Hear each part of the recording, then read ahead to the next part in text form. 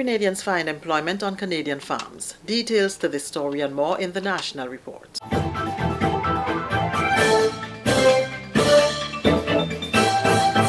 With the details to the news for Wednesday, September 18th, I am Leslie Ann Johnson.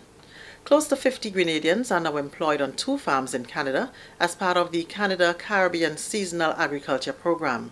26 men left the island on Saturday on a 2-year contract with 1 farmer, and a further 21 left on Monday on a 6-month contract.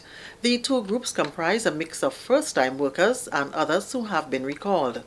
Prior to their departure, the men participated in a round-table video conference with officials from the Eastern Caribbean Liaison Service, where they were briefed on the rules and regulations to be adhered to on the farms. Labour Minister the Honourable Peter David says the increased number of men gaining employment on the farms is as a result of the excellent relationship between the farmers and the government through the Ministry of Labour. Over the years, we've seen many of them go, they repeat, they go, they come, they go, they come. And many of them have been proven so satisfactory that they have nearly become permanent employees of the farmers in Canada. So I want to congratulate this group that has gone out and to urge them to take advantage of the experience, take advantage of the employment, and do it in a way that provides the farmers in Canada with the confidence that Grenadian workers are capable of doing what is necessary to keep the employment. Minister David says the selection of farm workers is not done by employees in the Ministry of Labour, but by the farmers themselves. I also want to say to the young people in Grenada that we at the Ministry, we do not decide who goes on the program. What we do, we take the applications, we take the records, we collect the documents, and we provide it to the farmers in Canada, who then come to Grenada and decide for themselves which workers they would like to go on the farm. And they have come and they have done that in most cases. And as I said, in most cases, they have found the workers satisfactory. He says dialogue continues with consuls general in both Toronto and Montreal to engage stakeholders to create further employment opportunities for Grenada. In hospitality, in nursing, in home care, areas that in particular for me, I want to see more women have the capacity to take advantage of these Canadian programs. So we are looking for programs where young women and women in general can go to Canada and also have the same opportunities that the young men have been having in a farm labour program. We are working with our consul generals, we are working with our partners in Canada to get that going, and I am confident that over the next several months that will be a possibility, and that will certainly be the outcome of these discussions. 90 men are currently employed on various farms in Canada. As government presses ahead with plans to make St. George's the first climate-smart city in the Caribbean, part of the plan includes working with the St. George's University to ensure it is as climate resilient as possible. The SGU is a major contributor to Grenada's GDP. Addressing Tuesday's post-cabinet briefing, Minister for Climate Resilience, Senator Simon Steele, said while still at the concept stage, the Climate Resilient Cities project will address the vulnerability of a number of areas in the country. We're working with New York University in the development of the concepts. We've received pre-feasibility support from the GCF to enable us to do this, but it's looking at interventions such as the areas of sea level rise, the vulnerabilities of the Carénage, Grand Anse, Grenville. Solutions engineered, both hard engineered and nature-based solutions to protect those valuable areas, whether it is the protection of Maurice Bishop International Airport, our runways at sea level, highly vulnerable, how we can protect that, and how we can work with St. George's University, which contributes in excess of 20% of our GDP, how we can work with them to ensure that the campus is as climate resilient as possible so that it will sustain as little damage in an extreme event. He says government is also looking at urban planning to determine how they can address vulnerabilities in some communities that are at risk. Looking at our road system, how we can reduce congestion, solutions there. And then the areas of capacity building, strengthening government and the private sector's ability to deal with climate change moving forward. It is here to stay, in addition to identifying other community-based solutions. This is the National Report. More news after the break. Prepare for hurricane. Prepare for hurricane. Make sure you have your radio and your batteries too. Waterproof flashlight candles will do. Tin stuff, garbage bag, first aid kit. Come on people, make sure you have it. Clean water in a container and a hurricane plan. Hear me no man. Hurricane damage is beyond your control. Surviving the aftermath is up to you. Have a hurricane plan. It can save your life and your family too. Prepare for hurricane. Your hair, prepare for hurricane. Continuing the news, a marriage between tourism and agriculture has been the subject of discussion for some time. The Inter-American Institute for Cooperation in Agriculture, ICA, wants to do its part to make this a reality in Grenada through the development of an agro-tourism policy. Meetings were held over the last 2 days to brainstorm and come up with a plan on the best way forward. Details in this report by Karima Lewis. Agriculture and tourism have been identified as two major economic sectors that have not been fully optimized, and in an effort to strengthen linkages between the two sectors, the Inter-American Institute for Cooperation in Agriculture, ICA, is in the process of developing an agritourism policy.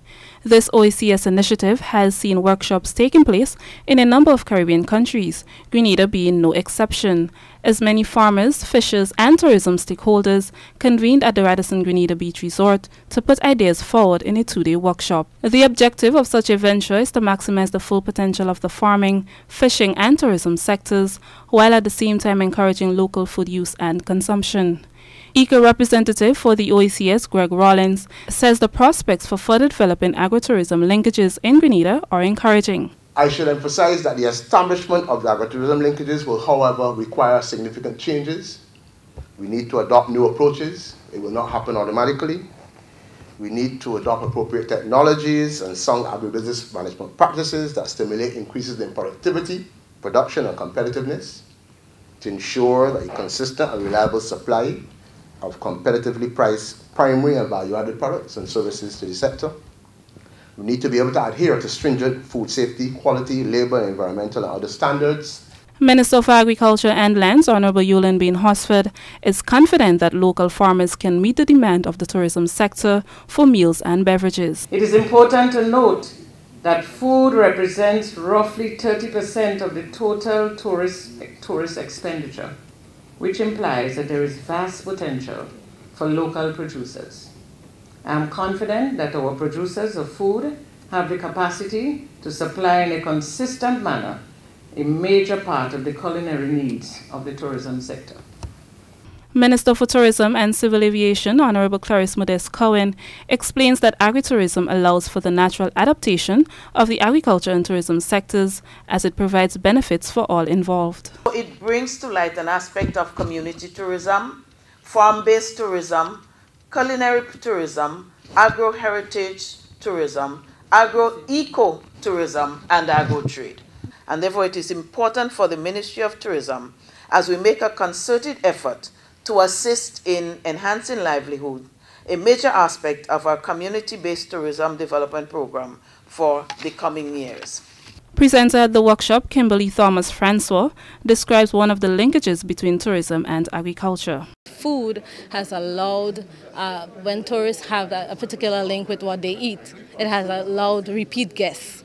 And so more or less establishing that linkage actually helps hotel in the sense that the marketing dollar that they have to spend to bring new tourists, they would see repeat guests coming just because of the food. ICA Hemispheric Specialist in Agritourism, Anna Harvey, explains her role at the workshop.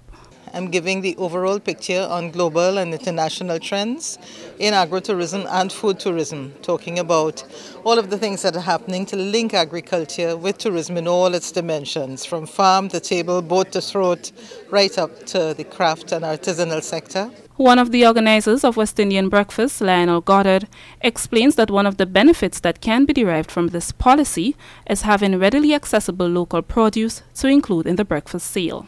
So we think this policy could, one, help our small and medium-sized farmers, give them funding, give them, technical advice, and make the whole process, of farming develop in a much bigger way.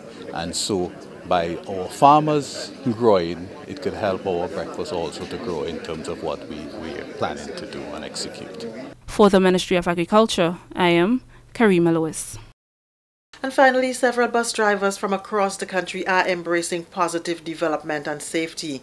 They're partnering with the Ministry of Education, Human Resource Development and Religious Affairs as part of the UNICEF-funded Child Friendly Schools initiative. Details from Annette Moore. The Child Friendly Schools initiative focuses on positive discipline, meaningful student participation, student-centered classrooms, parental and community involvement, and health and family life education. Bus drivers are now displaying banners with child-friendly and positive messages on their buses as an endorsement of this movement. They will also ensure that their buses are safe spaces for children. The drivers were officially recognized during an appreciation ceremony at Spice Basket on September 11th. Your involvement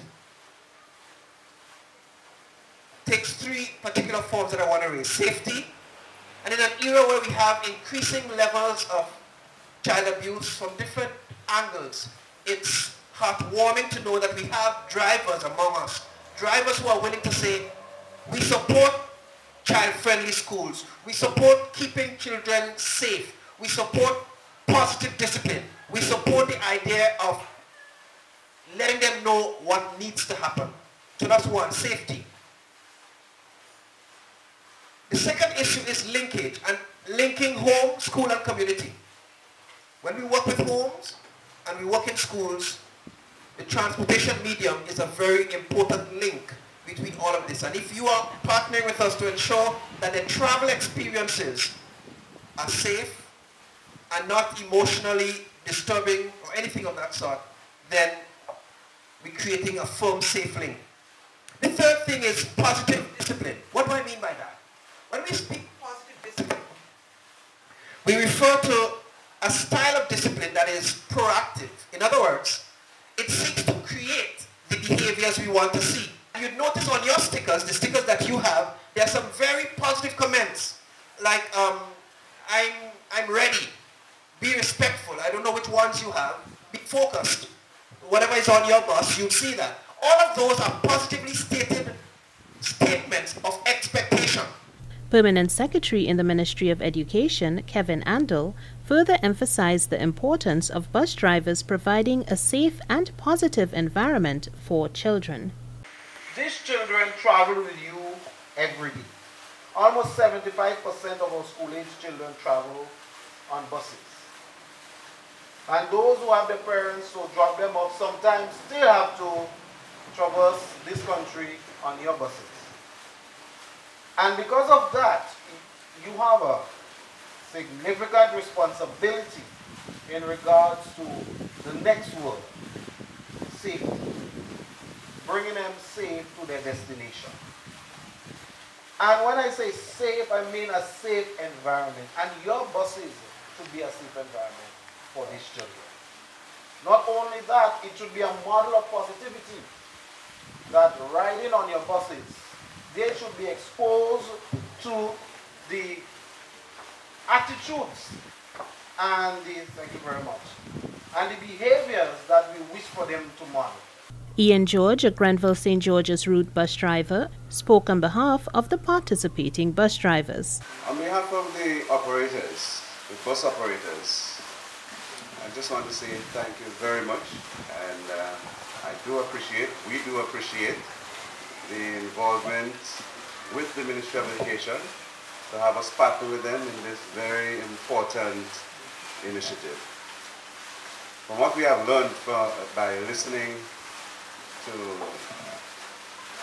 your description of what this is all about, I think it's very commendable. In fact, it's a very good initiative that may have been long overdue.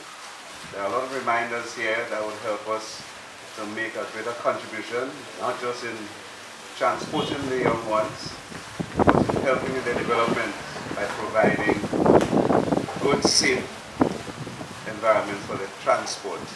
George also says he hopes that more bus drivers can participate. Bus drivers making a difference, keeping our children safe. Approximately 17 buses are participating thus far, with stickers displayed on 14 buses to date. For the National Report, I'm Annette Moore. And that's the National Report. I'm Leslie Ann Johnson.